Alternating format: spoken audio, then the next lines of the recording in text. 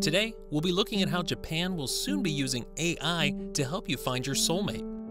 If you're new to this channel, welcome.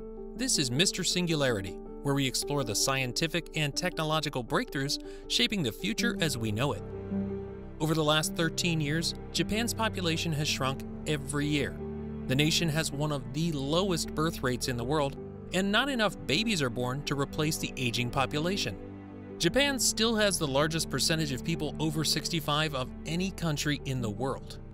The reasons for the baby bust are not entirely clear, but some of the leading factors may include economic poverty, women prioritizing their jobs over family upbringing, and rigid immigration rules that leave few future childbearing aliens behind.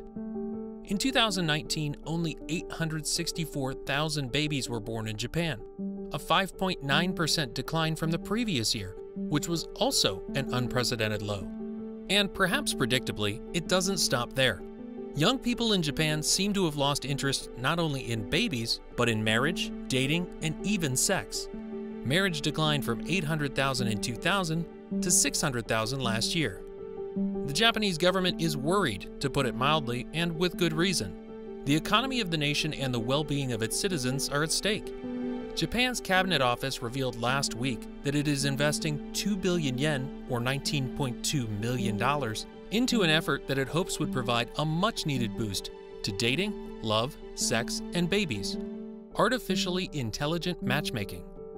If the notion that the government is interested with your sex life sounds odd, it's not a new phenomenon in Japan. The nation is divided into 47 prefectures, like small states, and about 25 of them now offer some kind of matchmaking service to citizens. They use rudimentary guidelines such as age, salary, and education to offer a list of potentially suitable romantic partners. The state-run Tinder, if you like. But as anyone who has ever been on a date, been in a relationship, or connected with another person in some remotely romantic way knows, love isn't as easy as matching age or income lines. There's a lot harder to make it work than that. Personality is essential to this. We want someone who's not only going to put up with us, but is going to find our unique quirks dear. These finer, complex personality traits are hard to catch in an algorithm, but that's more or less what the new Japanese matchmaking platforms are going to do.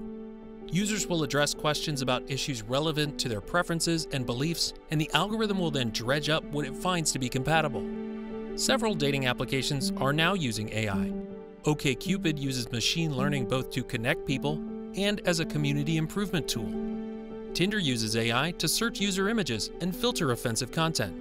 And an algorithm in an app that involves swiping right or left assigns to each individual a value of sorts depending on how many people like him or her, and uses that value to decide the order in which to show possible matches based on their value. Yeah, the entire thing is pretty bad, but at some stage it works.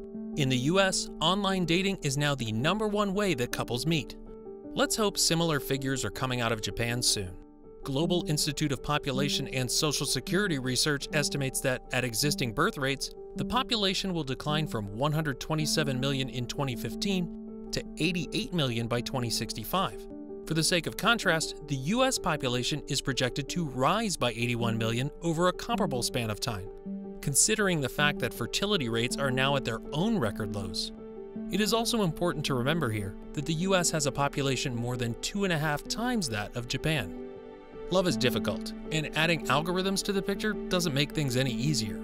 Anyone who uses a dating app knows that. Yet hard times call for desperate measures, and Japan seems to be in desperate times. With AI solving one dilemma after the other, deploying it to help cultivate some romance in a position where romance is sorely needed might not be the worst decision. What's your take on this? Let me know down below in the comments, and check out one of these other videos. This has been Mr. Singularity, and I'll see you on the next one.